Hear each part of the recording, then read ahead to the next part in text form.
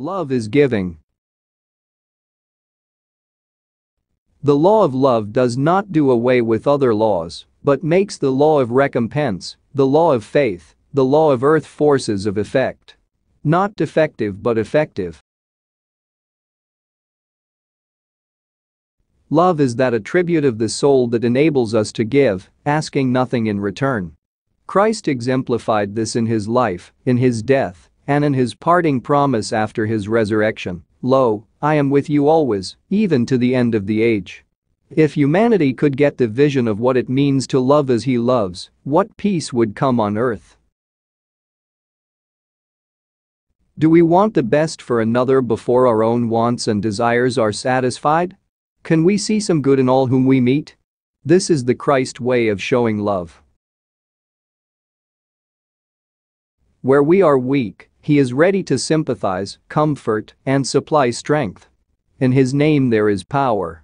If we call on his name, if we abide in his teachings, we will radiate such a glow of righteousness, right thinking and acting, that those who sit in darkness will see great light. Let us take hold on things of the Spirit, for they alone are eternal. The children of light are called even now into service that his day may be hastened, lest many faint. Do we not remember our years and years of service for our families and for our friends, in which every act was so prompted by love that there was never a thought of being weary? When our best years have been spent for them and we are no longer needed or seemingly appreciated, does sadness fill our hearts? Let us not forget that such service is never lost, for with love, it has been woven into the souls of those for whom we worked.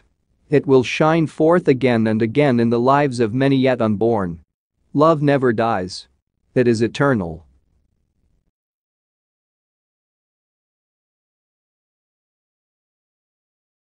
What is the law of love?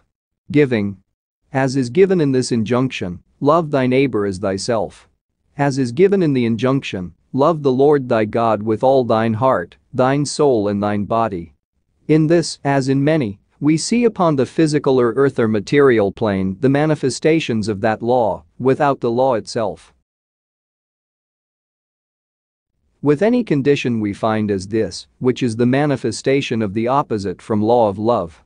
The gift, the giving, with hope of reward or pay, is direct opposition of the law of love. Remember, there is no greater than the injunction, God so loved his creation, or the world, as to give his only begotten Son, for their redemption.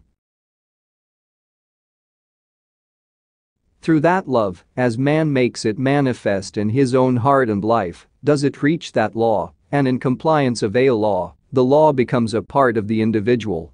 That is the law of love. Giving in action, without the force felt, expressed, manifested, shown, desired or reward for that given. Not that the law of love does away with other laws, but makes the law of recompense, the law of faith, the law of divine, with the law of earth forces, if you please, of effect, not defective, but of effect. So we have love is law is love. God is love. Love is God. In that we see the law manifested, not the law itself. Unto the individual, as we have given then, that gets the understanding of self, becomes a part of this. As is found, which come in one, so we have manifestations of the oneness, of the allness in love. Now, if we, as individuals, upon the earth plane, have all of the other elementary forces that make to the bettering of life, and have not love, we are as nothing. Nothing? Though one may have the gift of prophecy, so as to give great understanding, even of the graces in hope, in charity, in faith, and has not the law of love in their heart, soul, mind, and though they give their body to give itself for manifesting even these graces, and has not love, they are nothing. In many, many ways may the manifestations of the law of love be shown, but without the greater love, even as the Father giveth, even as the soul giveth, there is no understanding and no compliance of the forces that make our later law to this, of effect. What is meant by learning the law of love? How may I do this? It is that ye make applicable in thy daily experiences. Love me is ever the command.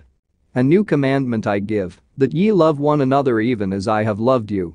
It is the willingness to sacrifice all of self, even the abilities of self, that others may know the Lord better.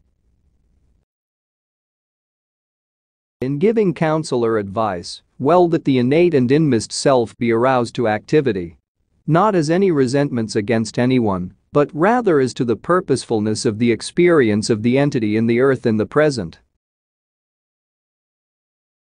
As given, there must, or there would, from the developments from the soul forces of the entity, come those periods when there would be within self halting opinions and questionings within self and questionings of others and their purposes, aims, desires.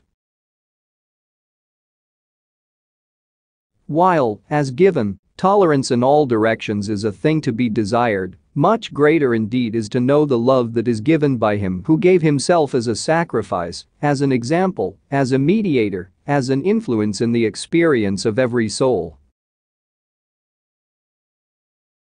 To know, then, the consciousness within self of the indwelling of the spirit of the love of the Master raiseth each soul to the knowledge to do that which is to the soul the necessary activity for that soul to develop. For, the gospel of Jesus Christ taketh man where man is, for the making aware is of the soul's relation to the spirit that gives life in every man. Hence in these meditations, in these activities, there may come that which will enable this body-soul, this body-mind, to become active in that field whereunto there will be not only peace and joy and happiness in this present experience, but there will be builded soul development in the entity's activities itself. Be willing, then, to give out, not only of self's own ideas, but of self's own ideals. And dare to live that as conscience directs thee, but be, most of all, sincere with self's own soul, with self's own ideal. For, the ideal is set in him, and must not be shaken. So the self, in its mental body, its soul body, must see in individuals whom the entity contacts that same manifestation that was given by him, knowing that each effort on the part of individuals is to give a manifestation of their impulse as to that held within their mental mind, their soul mind, as their concept of that they themselves worship in themselves. Hence their ideal. Being then in that mind, point rather to the thought that is expressed in him. That is the Father manifests in each individual entity in any experience, under any environment, under any hereditary influence, from the broader sense, so may that soul be awakened to those influences to know the Father. Then, follow the example of thy ideal, who took the mind of each entity in that sphere of their expression, and only gave to love the Lord thy God with all the heart, the mind, the soul, and the neighbor, the brother, the associate, even the enemy, as thyself. This is the whole law, and that material manifestation for each soul in the material phases of experience to be heirs of the kingdom, and joint heirs with him that has shown the way. Oft has it been said, and well were it that all consider friendships and loves that are builded on peace grow, while those things that partake of earth become weather-worn, and with age unfit, unuseful. Yet those that partake of those things that bespeak of the abilities that come with love in its higher sense build, grow more beautiful as time, age, comes on. In this, then, will the entity do well, that those things that become as the thoughtful portions of its activities, in the little things that the body busies itself with, that they partake more and more of that not always as sacrifices. For, as has oft been said, no longer does the higher forces, or God, call for sacrifice. Rather that ye love one another, even with that love as was shown in the gift of the Holy One, that we through him might have access to the Father, to the throne of mercy and of grace. In giving, living, being, then, That is, draws nearer to those characterizations in activities in and out before men, may all, even as this entity, find that peace, that contentment, that comes with knowing that the whole armor is put on, having the feet shod with a joyous message, having on the helmet of light, with hands ever ready to lend a helping hand to everyone, in every manner. In this characterization of an ideal may the entity meet and make for those developments in the present that are characterized in those influences in Neptune. Not as mysteries not understood, but rather as being, living, doing, those things through those channels that brings the understanding of the glorious love of Him, shed in a world of sin. From the sojourn of the entity in Venus, we find those influences making for one of emotional and high emotional nature, tendencies. From the sojourns of the Atlantean influence and from the Arcturian influences. For visions or dreamings of high ennobling experiences, yet these are in the material rather that as may find its expression in the emotional nature in the entity's experience in the present.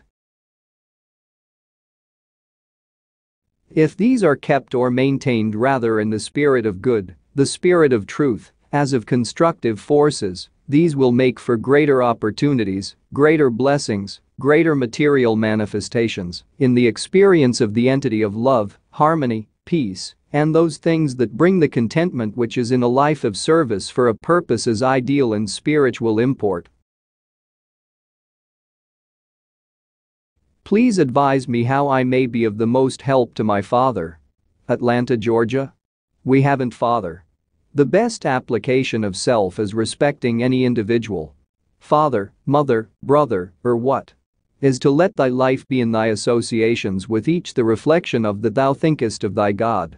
This makes for a life of service, or the using of life that the Father, the Son, may be glorified in the earth even as in heaven. How may I better use my present abilities that I may turn these influences into those material concepts for the betterment or soul development of self, as well as for the aid, counsel and strength that may be given to those who seek through these channels? As has been indicated, more and more learn to use every influence within the grasp of the entity's concept, that less and less of self, less and less of self-indulgence, less and less of self-glory, more and more that the glory of the Father through the Son may be made manifest in the experiences of self and its relationships with its fellow man. These the manners, these the ways, as has been indicated. These must be an activity in self. For as hath been given, by faith are ye healed and not of yourself. Again as it hath been given, show me thy faith by thy works, in thy relationships, in thy conversation, in thy activity with thy fellow man.